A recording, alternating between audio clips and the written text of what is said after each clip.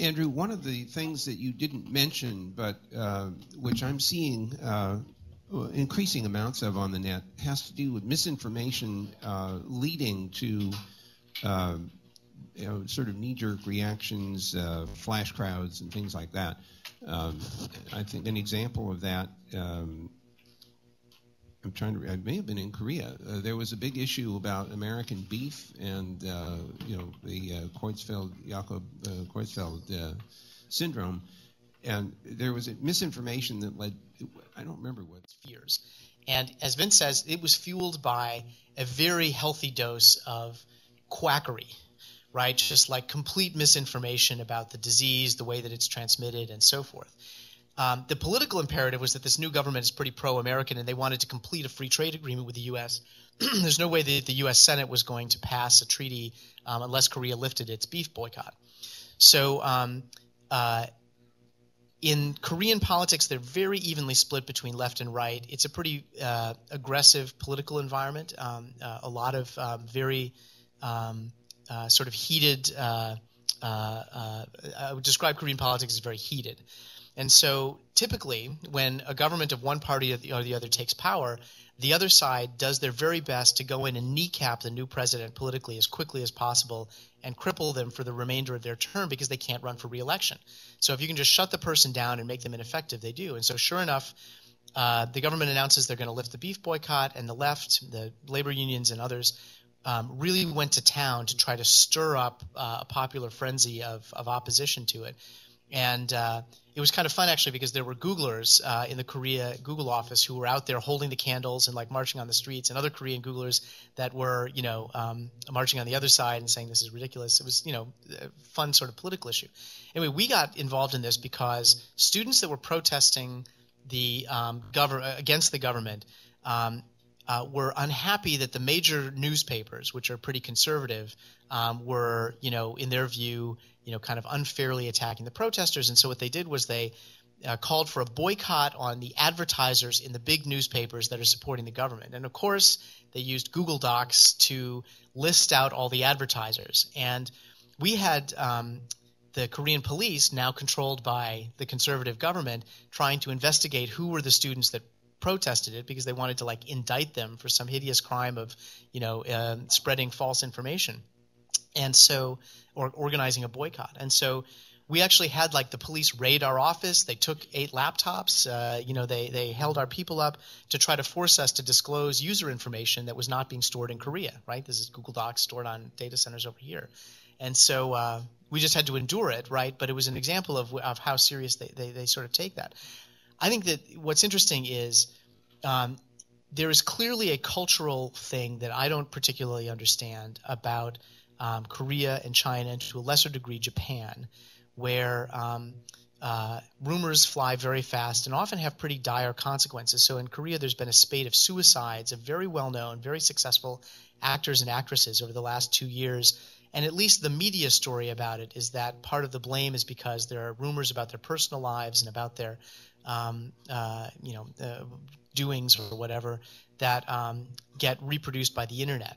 So the internet clearly has this ability to like damage reputations, and search engines like Google make it awfully hard for people who have had negative stuff about them written to ever move past that or get beyond it.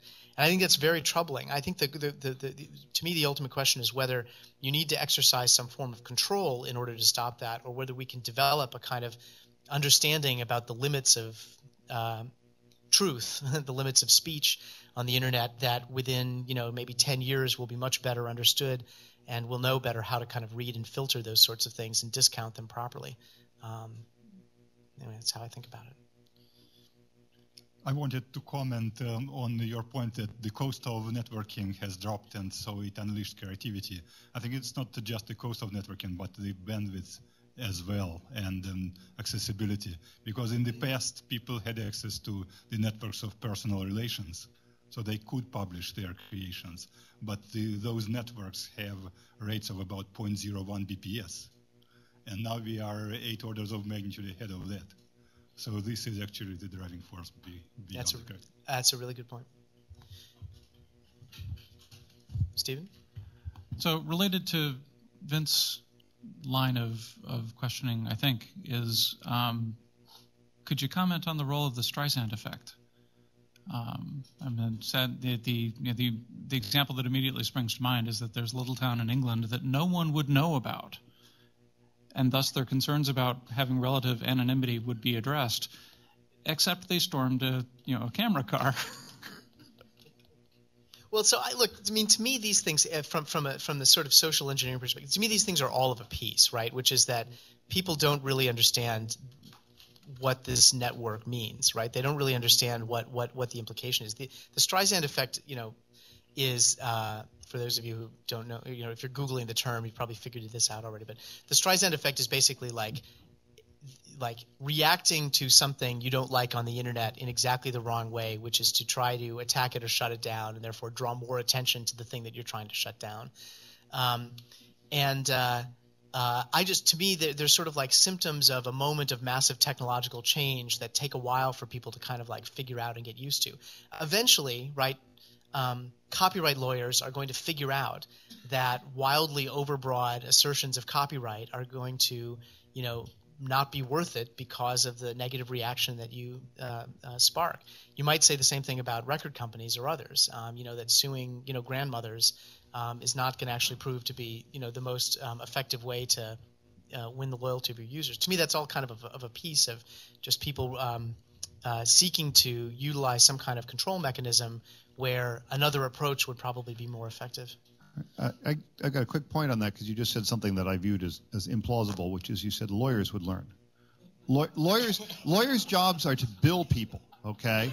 And so, I mean, that except for some really exceptional lawyers who view their job as doing, advice to clients about, public relations strategies, but that's typically something that somebody, not an attorney, does. The attorney's job is to use the legal system to their clients, the way the client wants it used. So the answer is the lawyers themselves have no motivations on that. In fact, are trained very specifically that it is poor behavior on their part to leave any attempt, any part of the possible legal process untouched. So they will issue the broadest possible subpoena because that is what they are trained and told. Indeed, professional ethics requires them to do. What you really have to do is expect that the people behind the attorneys learn that that's the wrong thing to do, because then they can instruct the attorneys instead, give me a resolution that doesn't cause the following negative effects. Okay, but if you just set the attorneys loose and say stop this, so the attorney's job is to be as broad as possible and to do all the things that we all view as socially reprehensible, but in fact legally and ethically they're required to do in many cases, at least in the United States. Your example proves the point that if you're not part of the solution, there's good money to be made in prolonging the problem. Yeah, certainly. I mean, it's a good point. But to me, what that says is, of course, you're right. It's the clients that need to be persuaded. To me, what that says, though, is that is how important it is to get the rules right. In other words, the law really does matter because you should just assume that people will take advantage of it. I mean, a great example, just to play off of what you were just talking about, a great example of where you need the rules to be right has to do with the standards for access to data in the cloud, right? So, the things that used to be under your desk in a file cabinet are now extant on some servers that are held by some third party somewhere else. And right now we have a set of legal standards that makes access to that information held by the third party extremely easy.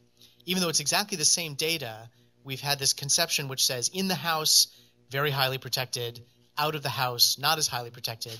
Now, in the house means you've got like a netbook is the thing you have in the house, and the data actually resides somewhere else. And just our legal standards, if they're going to capture these old constitutional notions of privacy, have to be changed. Otherwise, lawyers will, in fact, in every divorce action you can think of, will go and try to subpoena the hell out of everything they can get their hands on. The legal rules really do matter. So I empathize with your morning routine. I understand. And I mention it because I'm trying to separate out the essential from the ephemeral here. How you sketch some very, very broad forces that are in play. In essence, Moore's law and all of the consequences are going to happen irrespective of the control of the Communist Party or any other political thing. And it's the interplay of these that are playing out. To what extent does it matter how much energy we put into worrying over this? Is it going to proceed along that path anyway, or are there specific points where it does matter because that's the way in which you bend the tree or bend the river, and then you get very, very different outcomes depending upon whether you take action now? And so it's separating out what the inevitable from where the major choice points are. So really interesting question. So my take on it is this, which is that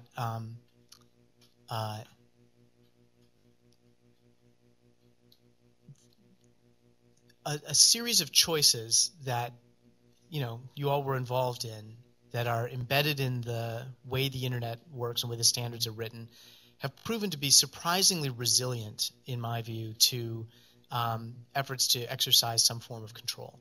And by control, I mean even things as kind of picayune as certain traffic management techniques by like by a cable company, let's say. And the thing that I think is not inevitable that is worth paying attention to are the purported advances in the network that would build an ability in network operators to understand and then understand what's flowing over their networks and then alter traffic patterns and flows and maybe even destinations and so forth of traffic based on what they want to do rather than what the endpoints of the network would have wanted to do.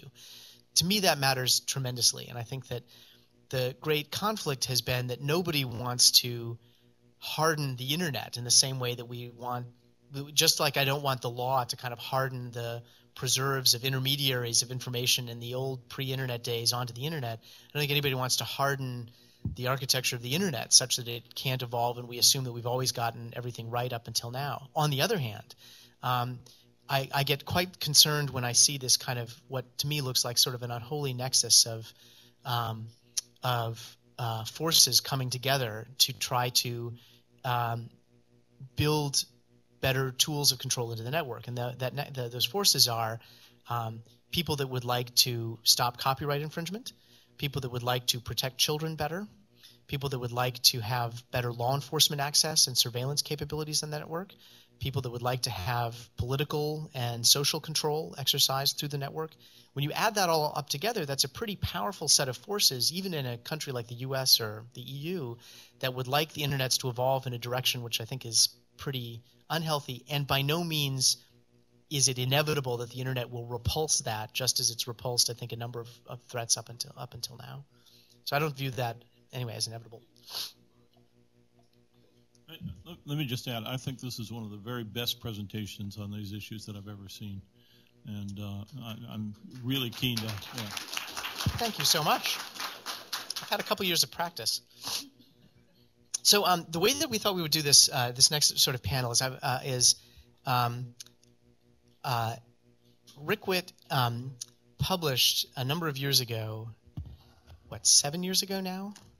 What was at the time I think a very influential paper about how to think about the interplay between regulation and control and the network.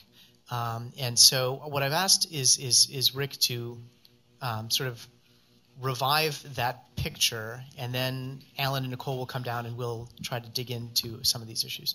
Great. Well, thanks, Andrew. Good morning, everybody. It's always a challenge to follow one of Andrew's presentations. I would decline the invitation if I knew it was actually going to work out this way. I'll do a truncated version of some slides I put together, try to set the agenda for the rest of the panel here. As Andrew mentioned, we're all about the 8th and 9th layers of the internet. There was some IETF engineer, I think back in the 1990s, who coined that phrase, and that means economics and politics as the 8th and 9th layers, respectively. You can also think about it in the terms of Larry Lessig. It's code is law, but by the same token, law is code. And so we work on the law side and try to figure out as best we can how to preserve some of the normative values that Andrew talked about in his presentation. So a lot of this is actually going to be self-evident to some of you, and I apologize for that in advance. These are actually taken from some slides I use when I try to talk to policymakers, federal, state, international policymakers about the internet, about what's going on in the internet and how it affects or should affect their way of thinking about networks. Because I'm the telecom guy and the staff in DC, I think of myself sort of as the plumber. So I'm kind of in the weeds on what happens at what is called the last mile by the incumbents. I tend to think of it as the first mile. But nonetheless, so this is kind of this notion of what is convergence all about. And as I explained to some of the policymakers, convergence is true to a certain extent if you're talking about increasingly networks and enterprises are converging to the internet, to the IP protocol in particular. But it's a mistake to think of it as convergence beyond that, because really what's happening at the same time is a divergence in terms of the networks that are supporting IP, and then all the applications and content that's flowing out of the networks. And so it creates what's been known as the virtuous hourglass. A couple of things that come out of this, in addition to Vince's famous, I guess on the front of Boardwatch magazine, the IP on everything T-shirt that he exposes, memorable cover. It creates some interesting economic elements, which in turn then bleed right into the political layer as well. The first is that the net is a complex adaptive system, and if you talk to any complexity scientists, theorists who talk about this kind of thing, what it basically means is it's a highly evolved, very advanced, extremely complicated thing made up of many different parts, of which comes lots of emergent behavior. And that emergent behavior, for the most part, is unpredictable because it's the interaction of lots of independent elements working together, and that the whole is the greater than the sum of the parts. In addition, the net has become a general platform technology, and again, in the words of the economist, a GPT, and that means a platform for innovation and growth. And if you talk to people in New Growth Theory School of Economics like Paul Romer, what he talks about there is increasingly we have an economy that's based on ideas and not on things. And we talked about yesterday and again this morning the economics of scarcity versus the economics of abundance. And this is a radical change in the shifting in the past 10 years or so about what the internet is actually doing and the effect it's having on the market in a larger sense. The third part to keep in mind here is that in the old telecom space, services were always inextricably tied to the networks. You had a cable company providing a cable service over a cable network. Now, of course, none of that is true. You've got the services are now becoming applications, bits of software that are residing on the network, any network using the IP protocol, leading to the fourth element here, which is that the core, the intelligence is moving to the edges. And again, this is no surprise to most of you, but to many policymakers, they're like, wow, really? That's really interesting. So Blair Levin, who's an analyst at Stifel Nicholas in D.C. and was a member of the Obama transition team, wrote a piece about 3 years ago which he talked about the internet becoming the battleground for what he called the value chain tug of war. What he means by that is that increasingly as the value, of course, is shifting from the cores of the networks to the edges of the networks, you're seeing some, as was put by Andrew's presentation, the empire striking back. The notion that, hey, wait a minute, this is our network, this is our value, you shouldn't be taking this from us, this is kind of our God-given right.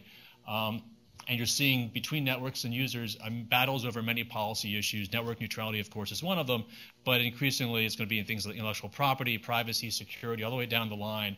All of these skirmishes breaking out in D.C.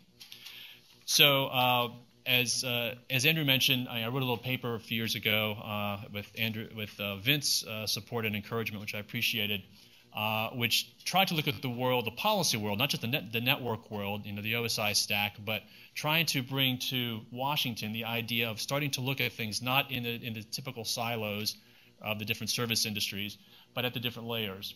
And so it's actually, I think it's helpful to think about what's going on in D.C. in the past 15 years in terms of the policy wars by looking at it in terms of four basic layers: physical, logical, applications, and the content or interactivity layer. Susan Crawford likes to talk about that as a social layer. She doesn't like the word content. It's like content is just about stuff. This is really about people interacting and doing things together. So however you want to call it, that top layer is where much of the activity takes place.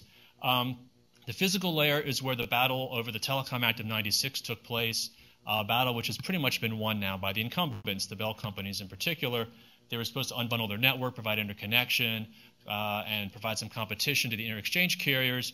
Now the inter-exchange carriers and the CLECs, for the most part, are gone.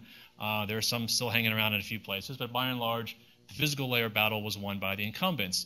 The logical layer then was the next place where skirmish broke out, and this was the ISPs, the independent ISPs like Earthlink and AOL, and this was the notion of ISP open access. And back in 2005, the Supreme Court acted and called the Brand X case. The FCC acted 3 months later in a broadband order, which essentially deregulated the incumbent carriers from having to provide access, ISP access to independent ISPs. That battle also won by the incumbents. So quickly between the physical and logical layer, we now have a world where we used to have ISPs. You talk about ISPs. I used to think about them in the old days. Yeah, 7,000, 8,000 ISPs out there in the country. Well, now you mentioned the word ISP, you're talking about the carrier, because there are no other ISPs for the most part out there remaining. So now we're at the third stage of this battle, and this is where it gets really interesting. This is what's known, of course, as network neutrality.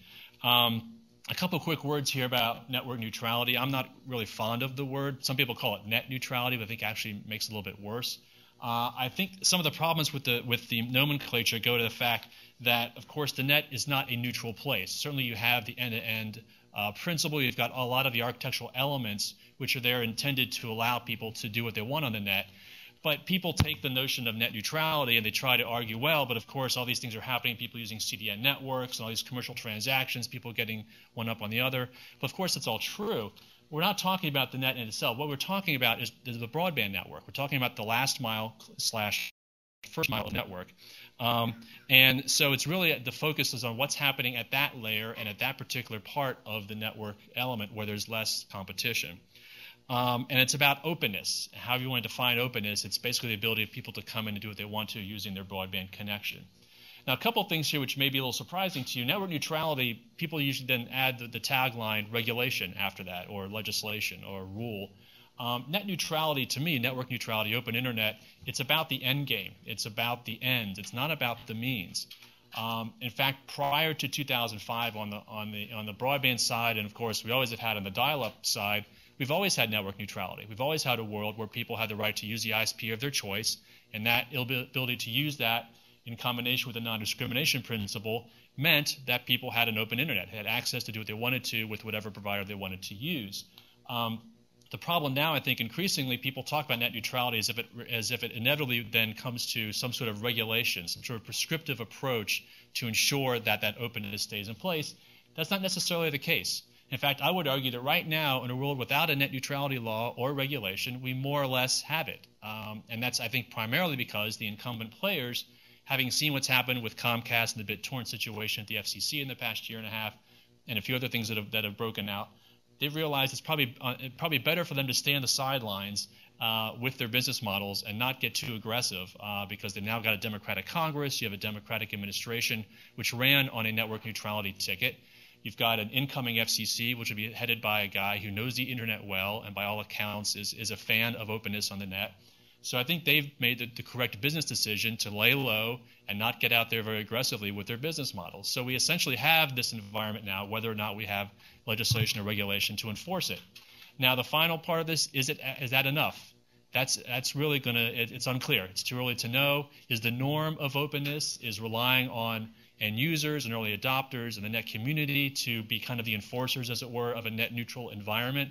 Is that sufficient for us to not have to worry about the incumbents? Again, I think it's premature to say that the answer to that is in the affirmative, but at least something to think about. Quickly also, broadband.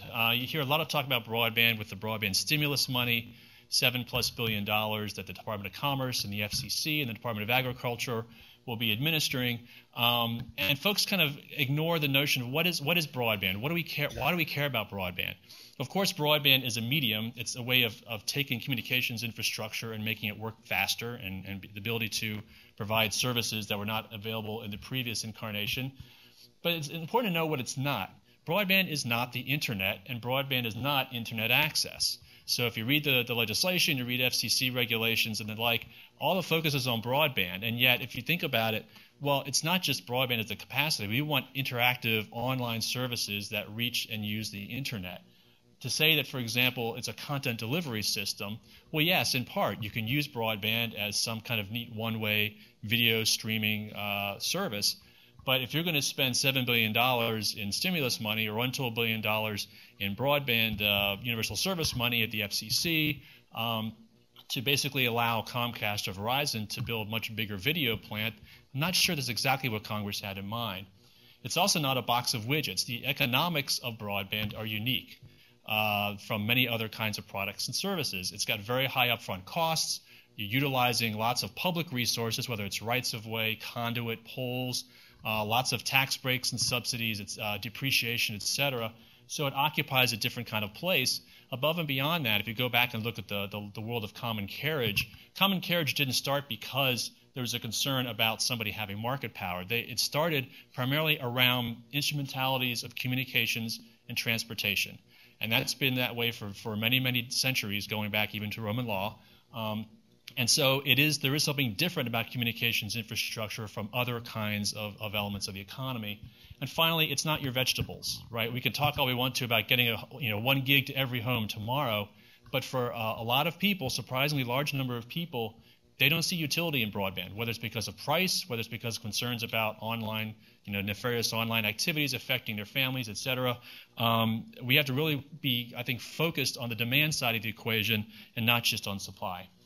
And finally, I'll leave you with this. This is my attempt to think about broadband in terms of 3 different dimensions. So the first dimension, as we've talked about, and the one that the regulators mostly focus on from the perspective of getting more infrastructure out there into the economy, it's what I call availability of broadband infrastructure, right? So you just want to make sure you have more, bigger, faster, competitive pipes, wireline and wireless pipes out there available for people to use.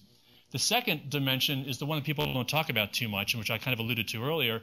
It's sufficiency of net carriage. You can have the biggest broadband network in the world, but if the provider does not actually devote some portion of that to the internet, then the notion of broadband as some sort of optimal platform for the internet, of course, is a misnomer. It's not going to happen. So you have to be at least concerned about and think about how much capacity actually is going to net carriage. And the third piece, integrity of net access, is simply open internet, i.e. network neutrality. So these 3, I think, work together in terms of, to me, kind of building a notion of what is the right kind of a platform, broadband platform, to create an open and robust access to the internet. Again, not to suggest that this then leads ultimately to 100 pages of regulations that mandate this, but to say these are the things we should want to, I think, care about going forward as a matter of public policy. And with that, I'll turn it over to Andrew. Sure. Oh, sure. Yeah. So about people not wanting broadband, my impression from what I can tell, and part of this is the Department of Agriculture briefings and the NTIA briefings and all that stuff, which I've watched and tracked, is that there is, and from talking with some folks in the areas, there's actually tremendous demand for internet access in at least the rural underserved areas. The farmers, the farm business guys who currently are dialing in and frustrated when they're trying to figure out what the futures prices are and whether it's time to sell their crop in advance and other sorts of things like that. Is that fair? Are you going after those folks when you say people don't want it, or are you worrying about the 50-state mandate and the fact that some of the underserved areas are frankly going to be, urban areas of folks who really may not wish it at this point? It's not their vegetables. Right. So if you look at various studies, like the Pew Internet folks do a variety of studies around this. Consumer Federation of America has done some studies, CWA. There are some, I think, commonalities across all income classes, across all geographic areas. There's a certain percentage of Americans, 20, 25%, let's say, who just don't see the utility in broadband. But as you point out, in the rural areas, what's the so-called unserved or underserved areas, there is tremendous pent-up demand, because at this point, unlike in a lot of suburban areas or urban areas where at least there is some broadband in some places, there are real issues having broadband anywhere there. And it's in part because of the cost of building the broadband plant. It's in part because the middle mile, the backhaul access to the internet is quite poor in a lot of those areas. And so that's, in my estimation, that's where most of the stimulus money, that's where most of the national broadband plan activity should be focused, is on upgrading, building that new plant. And as Mark Cooper at CBOA says, it's not a matter, again, of getting everybody on the network at 50 or 100 megabits. Just give everybody 500 kilobits in those areas. Just get them on the network at an always-on connection. They can experience broadband the way at least many of us experience it from the beginning. And then that creates its own demand, and the market forces take over, and people can start getting up to higher speeds. Yes? I guess you didn't file on 0929. Are you going to file on 0951? He said, I didn't file an 0929. Will I file 0951? Are you talking about an NTIA for stimulus money? Lawyer code for 0929 is the FCC policymaking proceeding. It's a docket number, literally, for how the stimulus money should be spent from a policy standpoint, which is what he was talking about. 0951 is still open. That's the what the National Broadband Policy should look like. So we're members of the Open Internet Coalition, so we submitted comments in 0929. We've submitted some separate comments and letters to NTIA about how to use the stimulus money. The comment cycle for 0951 begins on June 8th, and Google does intend to file some comments there, which may look something like what you saw on the screen a few minutes ago. I would just add, Google's not attempting to be a recipient of stimulus money, which I think is important for us to just get on. Google's not trying to be a recipient of stimulus money, just to be on the record on that. So let me now show the visual that I'm going to ask the three of you to react to. Just by way of quick introduction, for those of you that haven't met them yet, Alan Davidson runs Google's office in D.C., is a longtime internet policy nerd and former actual engineer who programmed, among other places, at NASA. Nicole Wong is Associate General Counsel, Deputy General Counsel, and is my partner in crime on those scary morning emails that I mentioned earlier. So I think you three need to move off to the side for a second, otherwise you're going to get the lights flashed in your eyes. So what I want to show is a visual just to get our discussion going. And for those of you that maybe, if you are inclined to be offended at things that offend people, leave for a second. But I think we often tend to be a little bit squeamish about actually talking about the stuff that we're talking about when censorship happens. But I just want to show you an example and show you and then describe the consequence. And then I'm going to ask the three panelists to react to it and to describe both what they think is going on and what sort of the policy angle is. So this is a video that was posted up on YouTube. For those of you that don't know, Greece and Turkey have a fairly intense rivalry between the two countries, a set of kind of antagonisms. And about a year and a half ago, roughly, there was a surge of people posting videos from the Turkish side insulting Greeks and their national icons, and from the Greek side insulting Turks and their national icons. Here is a prominent and notable example.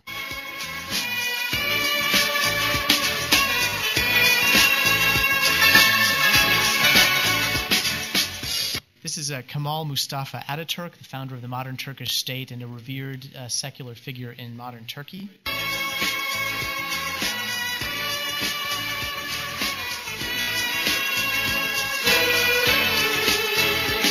You get the idea. Kemal Ataturk raises points about his sexual orientation and perhaps his gender. We can kill the monitor now.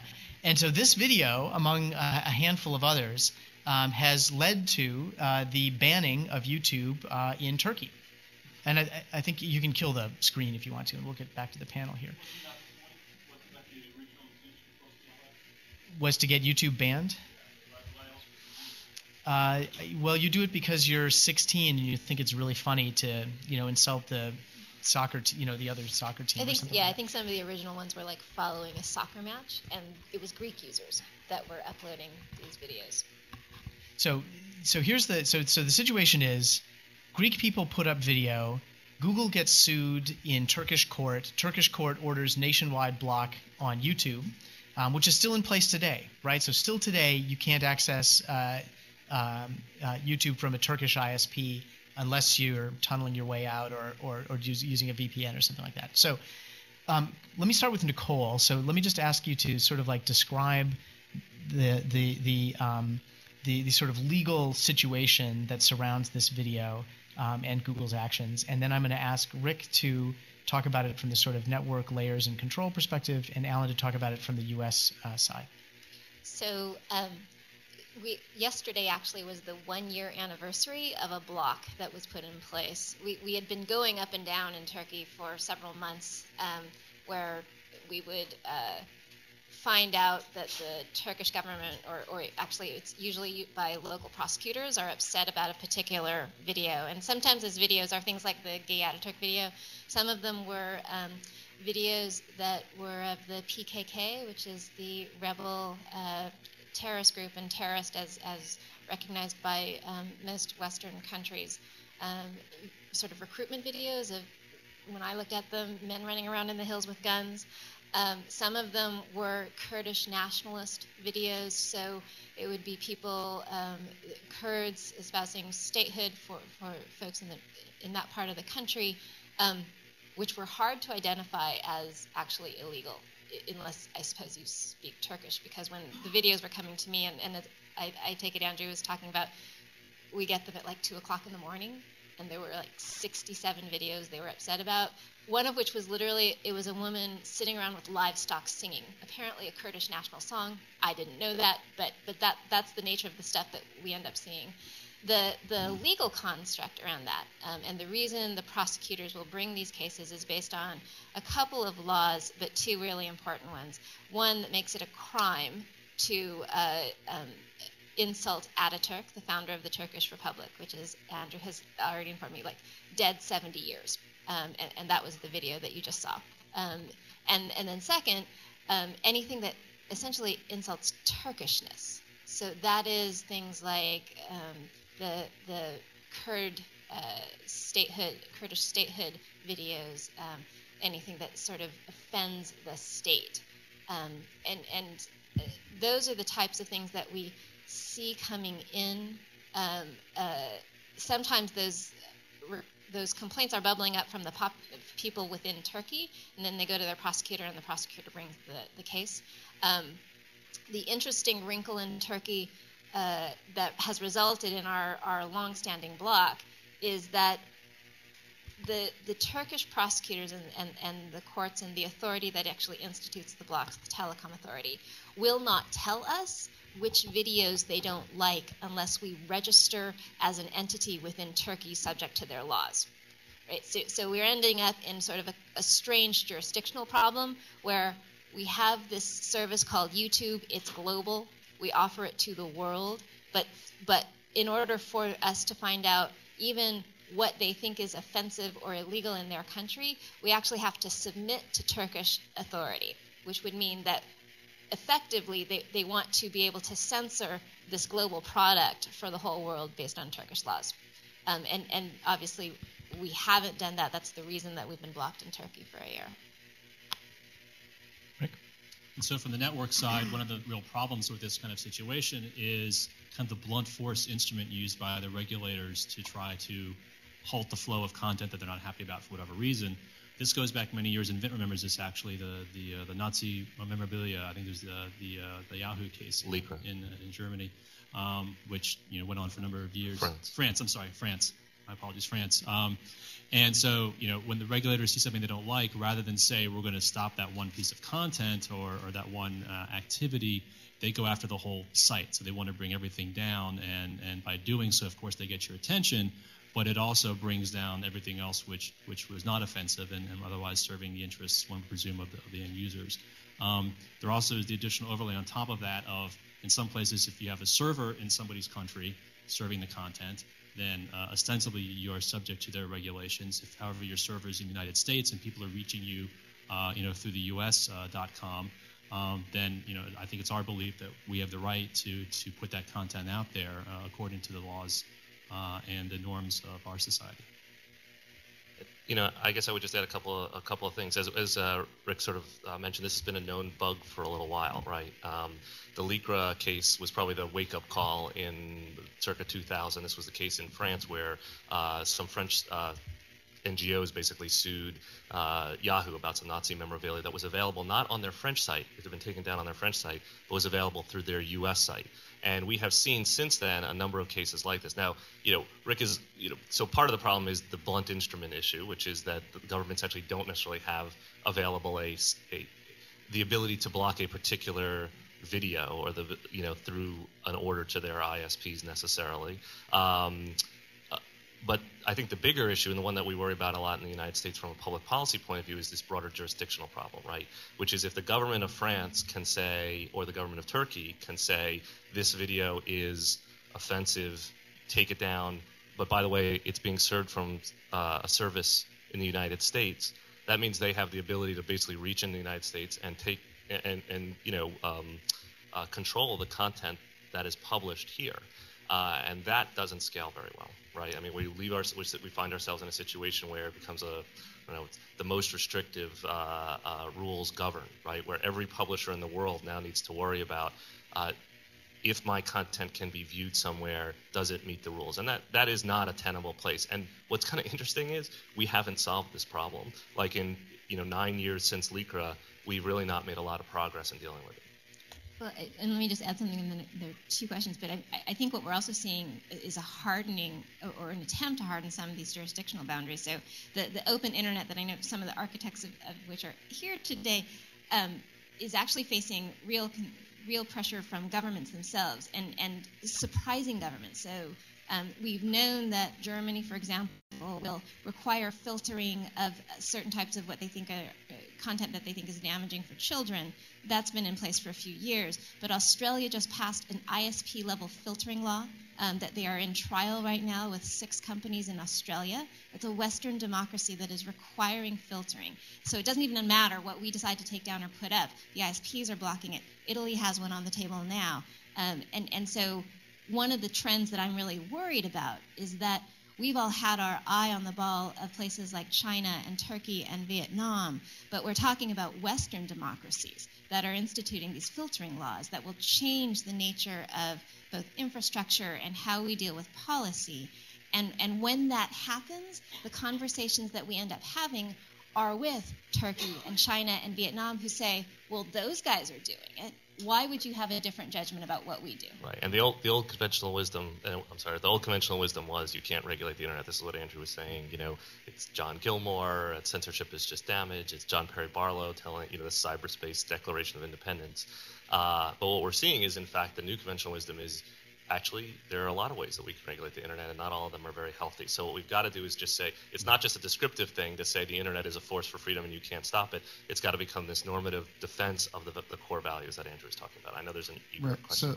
So let me see if I can take this argument up one level, which is 15 years ago when we were looking at creating ICANN and all the processes for namespaces, and that we were already getting hit with these issues of intellectual property rights.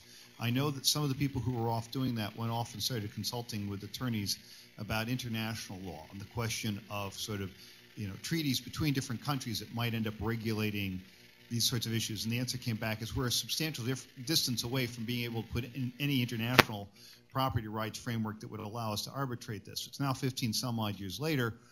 Are we, and you're raising other sets of questions in which you've got multiple governments, as you were saying, Western democracies, as well as different styles of governments which are trying to place limits on the internet. Is there a chance that will end up becoming enshrined in international law as a set of restrictions on you? Is that an issue you're looking at? I mean, or is the hardening of particular country boundaries apparently the way people have decided to go instead? Can I just say, if we're laughing up here, it's because Andrew is showing on the video screen here the videos that he won't show publicly, and I'm really glad you're not. I'm giving you a preview of what you might get to see next. Sorry, Nicole, go ahead. So I think there are a bunch of forces at work. I think that there are some countries that are seeking to act unilaterally, right, to protect, to sort of reinstitute a virtual jurisdictional boundary that looks a lot like their geography. At the same time, I think that, for example, Google has been involved in a process, helped found a process that started with Andrew 3 years ago and was launched 4 months ago with Yahoo and Microsoft and a number of human rights groups and other stakeholders. So it's a multi-stakeholder process called the Global Network Initiative. And that initiative is basically to set out some principles that we as companies would abide by in terms of what do we do in response to demands to censor, what do we do in response to demands to produce information. That is a non-regulatory way to try and push back a little bit. But I think the promise of that process is that you would have companies standing firm together and saying, we won't do that. And then NGOs with them, hopefully, that say, yeah, that's the right way to go, and push policymakers in that direction. Let me just underscore, say we have a lot of nervousness about sort of an international, regulatory approach. And you can look at things like this jurisdictional issue and say, well, look, the elegant solution actually is some form of lightweight legal regulation. You could say, the approach that we've taken is, a country should have control over its domain, for lack of a better term, and we've been using actually domain names. So in google.fr we follow French law, and google.de we follow German law, google.us in google.com we follow US law, and and then we have a legal construct on top of that about where the substantial contacts are that would lead to a jurisdictional trigger that would give the government of Turkey the ability to deal with this video, for example. But that requires some kind of international legal understanding. And you could imagine coming up with one. Say the Hague there's a Hague Convention that's been looking at jurisdictional issues in e-commerce. There we have substantial nervousness. We are all lawyers, to your earlier point. We I think have a very realistic understanding about what can happen to regulatory structures, and we haven't had a heavyweight legal regulatory structure for the internet so far. And we honestly, I think we should all be concerned about what one would ultimately do. And so, while it is a way to solve certain problems, I think we all have to be a little skeptical. Let me just offer up one maybe somewhat more pointed answer. There is absolutely zero chance that there will ever be a treaty that the U.S. will sign that will cut back on the First Amendment with one footnote. And that footnote is copyright and intellectual property. So if you view that as an exception to free speech, which in some conceptions of sort of the Constitution it is, there is a real effort to try to harmonize, to use the kind of trade lawyer's term, harmonize international rules around copyright.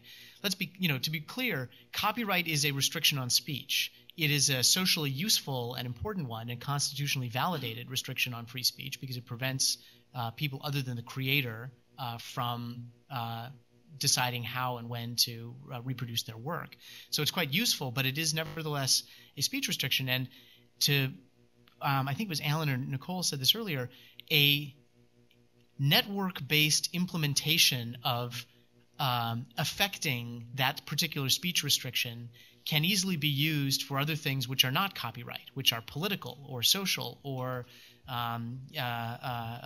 economic or whatever. You can use it to control information. And that's one of the things which has caused a lot of people to be worried about the copyright battles in the international domain, is because what you do in order to protect yourself against copyright in one instance, for very good and legitimate and valid, important reasons, can immediately be repurposed to serve a very different function by people with very different objectives. If I can just add on to that, in the United States, there's a very similar debate going on now about deep packet inspection technologies used by the broadband providers, and very similar arguments are being made. We need to have this in order to filter content to ensure that copyright is being protected. And obviously, people who have copyrights have the right to have that content protected. One of the concerns is how is that interpreted? How broad is copyright law interpreted in states? But beyond that, can DPI technology then be used for other things? Can it be used then to ensure privacy, to ensure security, to ensure a number of things that, oh, by the way, maybe third-party deals to prioritize certain traffic over other traffic, et cetera. So there are real concerns about kind of setting the bright lines between what's acceptable and unacceptable use of these kinds of technologies. Let me, if I might, let me jump in with a slightly different perspective here. You're having this discussion sort of on a sort of formal legal framework, but there's a kind of a broader trend that is playing in both directions, which is what is the role of nations and although not quite identical, language groups, cultural groups, and so forth. And it cuts both ways. On the one hand, we have a homogenization process underway, a globalization in which everybody should have access to the same content, everybody should be able to talk to everybody, and so forth. And we also have a specialization trend underway in which we want to serve smaller and smaller groups. And Google actually, I would say, plays very directly toward providing different content to different countries, exactly by serving Google.fr and Google.de and so forth. In fact, when I'm traveling and I try to get just my regular Google, it's hard to do that because I have to find a way to subvert that specialization which is being offered as a service. Sorry, we're trying to read your mind. Yeah, read my mind, right. So I don't know where all this is going to go. I mean, I appreciate this is a very, very big set of issues, but on the one hand, you have the problem of how do you serve and respect the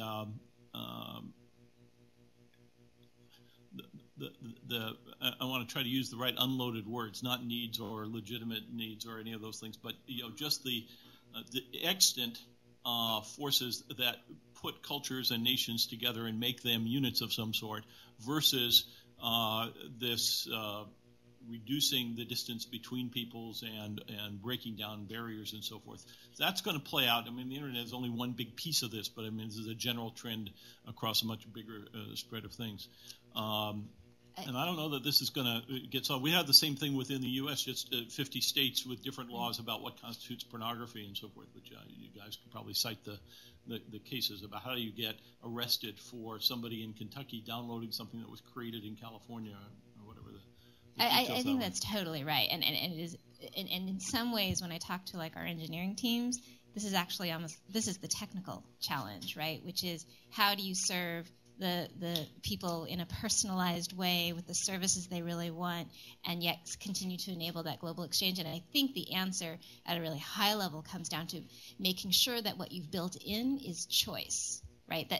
And building into this design the ability to choose, because sort of when I try and think about how I would want the world to work, I would want for us to be able to say, you know what, my kids are online, I want them to have this universe, and I don't need them at this point in their development to go beyond this universe. And I think that's one aspect. On the other hand, there's a lot of levels of that where there's a notion of sort of like freedom to travel, right? I should be able to get a visa to where I want to go and get to have a different experience. I should be able to go and see what Cuba looks like. And so to me, on the internet, I should be able to go and see what the experience for a local person in Turkey looks like. But choice here, and I don't have to back up, but choice, you actually put yourself on both sides of this. As a parent, you obviously want to have choice for your children. As a country, don't you want to have, if you're a leader of a country, to have choice for your citizens in local parentis, essentially? Right, and you're asking a question about choice, and I think governments are going to want to continue to seek control, and citizens are going to want their governments to seek that control. And I think what you're seeing actually is a lot of continued experimentation, just really quickly on the governance side. So, David Johnson and David Post wrote this wonderful article in like 1997 about how we might see this emergence of new rule spaces on the internet where people competed among, and they would self-organize within communities. And we have not seen that, but it's an exciting idea. You've got things like ICANN, right, where there was this hope that we could create a non-governmental organization for management of key resources, right? And there are a lot of, we've got some great people who spend a lot of time in this. The jury is still out about how effective that mechanism is going to be over time. And so I think we are still in the experimentation phase about what these governance mechanisms are going to look like. Nicole, that's to underscore what Nicole said, the importance of these sort of self-organizational things, self-regulatory things like what we've been trying to do on content with this global network initiative, or whether you can come up with tools, whether we can engineer some of this so you give people more control over their lives online, and that helps take some of the pressure off the regulatory side. Okay, sorry. Yeah, go for it. I'd like to look at the problem the other way around. You're saying that the countries are trying to unilaterally stop access to this information, but we are also, trying unilaterally to impose the U.S. Constitution on everybody else. We're trying to tell everybody you have the right to bear guns. We're telling everybody it's free speech except for copyright. Copyright is a U.S. Western construct. China doesn't believe in copyright. Well, we're trying to impose our rules again, against them. Why don't we have a YouTube.tr that works well for Turkey? We do, but they won't allow it unless it's globally blocked. Right. This is the point about Turkey, is that they're saying no YouTube in Turkey unless you remove this video from everybody worldwide. Right. So that is maybe making your point in a different way, right? Like call call it metube.turkey, right? Like, it's the name is kind of irrelevant. No. But my point is but you see, they're not trying to enforce Turkish law in Turkey. They're trying to enforce Turkish law globally. The statement they said is, by having these videos available around the world, you are offending Turks around the world. Take it down globally. So, he has a good point. Right. No, but actually, I think it's more. I think it's a great point. No, I just think it furthers your point, which is to say it's not just the U.S. trying to impose its will globally. Other countries also would like to be able to impose their will globally. But we're also arguing here for openness, let's just say, as a value, right? I'm sitting here saying we should be defending these core values, that this jurisdictional problem is a problem because you're going to impose a restrictive speech regime, for example. And you're saying legitimately, well, why is that the right value? No, I'm saying, why are you imposing the right to bear arms on other countries? That's where, that's where. You mean speech about the right? Speech about the right to bear arms, or the actual right to bear arms? Well, if you talk about the speech, you can't tell people to kill, right? I'm talking about the Constitution itself, like the different amendments. Right. So the right to bear arms means that you can own handguns without the government telling you can't. But are you talking about speech advocating that right? No, you're crossing two different amendments. In a way, yes. When we're trying to say we believe in our core values include the First and the Fourth Amendment. So I actually would frame it differently, because I think we get distracted when we talk about Google trying to vindicate the First Amendment. I would say that we're trying to vindicate freedom of expression as expressed in the Universal Declaration of Human Rights. And that, to me, is a global principle. It is a derogable right, which means that there are exceptions to it, but they're very specifically articulated as well, those limitations on it. And so we have had that flaw, because I think we've come, and I'm a First Amendment attorney, so I'm going to come out with what I know, which is to refer to First Amendment rights, but I actually don't think they're First Amendment rights, they're freedom of expression rights, which should be global. So that's where I guess we disagree. I come from a country that went into civil strife for like 20 years, most of it because of the ability to speak, because there was like hate speech. What country is that? Lebanon. Yeah. But people don't kill each other because of speech. Oh, they kill each other. They kill each other because they decide to kill each other. Otherwise, we can say guns don't kill people. Right, but I can insult you right now in your country, and you probably won't kill me. I think some people in my country may actually kill you if you insult them. That's the problem. This is the ultimate normative question, right? That Andrew raised, right? Which is, what for the structure of the internet, what is the normative value that we should be designing toward? And I think one answer is, should we be designing to try and respect the very specific normative values of Lebanon and what is okay and not okay to say? That would be one thing to try and do. The other is to design toward what I think it started with is openness, and that we'll find a social way to deal with what people can and can't say with each other. And I think the importance of talking to a room like this is we are still so much at the toddler stage of what this will be, that designing in a rigid way how people communicate and what they can say to each other, I think is a very dangerous place for us right now. Yeah, let me just the point that you're making is one that I think is really, really compelling and important, right? So it's one that matters a lot to me, though I think we ultimately disagree, right? But I think that what you're posing is there are cultures that have different points of view about free speech, and it's rooted in a different point of view about what the purpose of society is. Lebanon, maybe like India, is a place where coexistence is more important than individual expression, right? So people not killing each other is a more important value to you and probably to many of your country mates than giving everybody the right to speak to each other. I think at Google, if we've got any kind of a normative value, it has been very much contrary to that. I don't think of it as a First Amendment thing because, as Nicole said, the First Amendment is a restraint on federal government activity and so forth. But it's a notion of the human individual adult, anyway, as an autonomous moral actor. And as an autonomous moral actor, you have the right to read what you choose to read.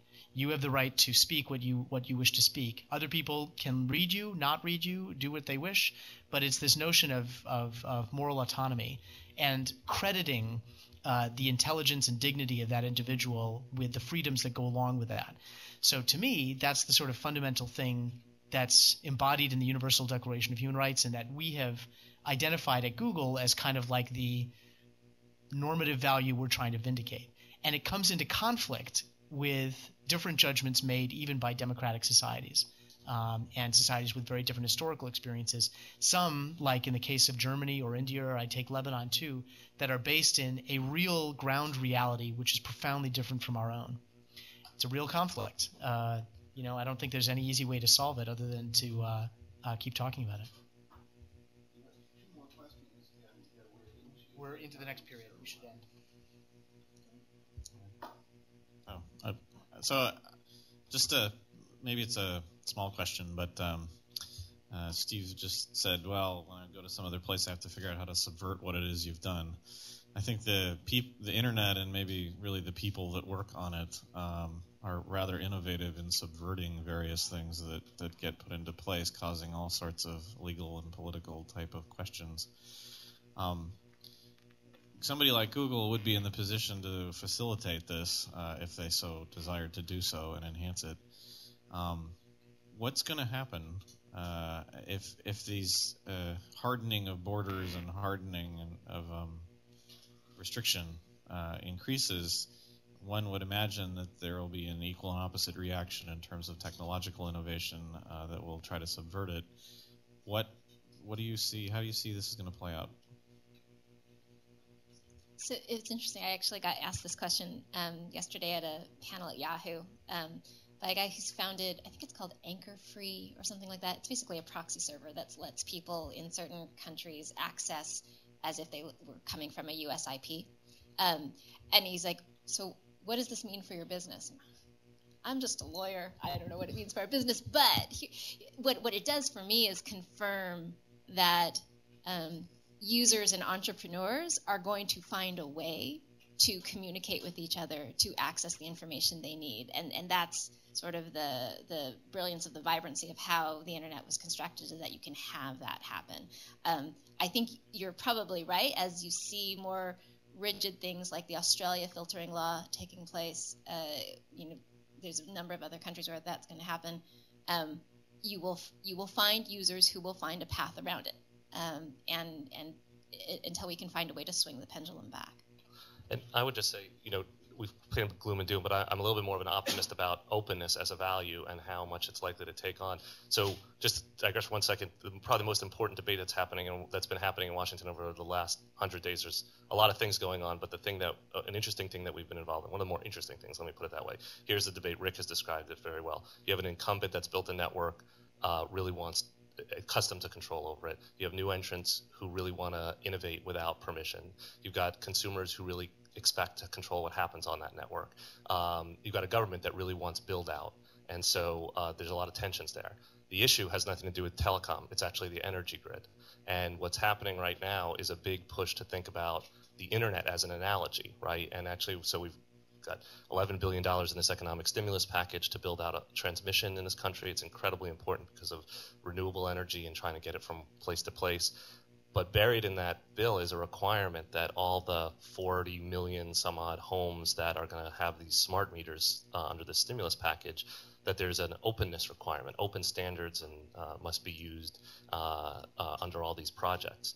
And that's a huge development, actually, in terms of creating an energy internet. Some people have talked about it. But it's also sort of an interesting idea that this set of values that we've created for the internet, and openness chief among them, actually taking root in other areas. And so I guess I would just use it as an example, saying I'm a little bit of an optimist that openness in of itself and the kind of values that Nicole is talking about actually are very compelling for a lot of different reasons, and hopefully we'll see them. You see some of these norms taking hold rather than needing to have a big heavyweight legal regime. Optimism from DC. Wow. Maybe I'll just I'll make one concluding note on that question, which is So Google does some things like HTTPS access to Gmail, for example, and it's no longer supported anymore, but we had a product called the Google Web Accelerator, which is basically just a piece of software that lets you set up an encrypted tunnel to Google servers for your web queries. There are things like that a company like Google can do, but the bigger you are, the more vulnerable you are to government pressure. And so if I were internet users now, I would not rely on big institutional players like Google to try to solve those problems. I would instead be looking towards the smaller, the more innovative, the more nimble. I think Google will probably be a pretty reliable player in trying to provide access to information and communications and in ways that are private. But it doesn't obviate, even a very enthusiastic Google would not obviate the need for other more guerrilla-style solutions to evading censorship and evading these restrictions on information that a user might feel are unwarranted. There was an article in the Times recently about a group of software developers who had developed precisely that sort of infrastructure for Chinese users who wanted to get around the Golden Shield. And the Iranians were using it, and to such a degree that the Chinese community had to close it off to non-Chinese users because their infrastructure was getting overwhelmed, and proposed that then the Iranian community was going to, of expats, would be constructing this infrastructure outside of Iran for, their families in Iran to use. So it might be interesting to develop some kind of meter around how much energy grid is consumed by infrastructure developed solely for the purpose of, routing around damage. Last comment. I wanted actually to attract attention to the quantitative issue behind censorship, which is how small a minority is empowered to take down content. It's not just about countries or different cultures, but even inside completely homogeneous social group, some individuals have different opinions and they may be offended and they may want to take down content or comment on our links that this content is unacceptable. As an extreme example, I can give my own experience. I put some song lyrics on UCSD website, which was there for 10 years. And then someone called the department and said that they are offended by the lyrics. So they took it down. That's also a very important note. We tend to talk about China when, in fact, what we're talking about is a set of individuals who happen to hold power in China at this given moment. Right. That's a very important point. Okay, thank you all very much. Thank you very much.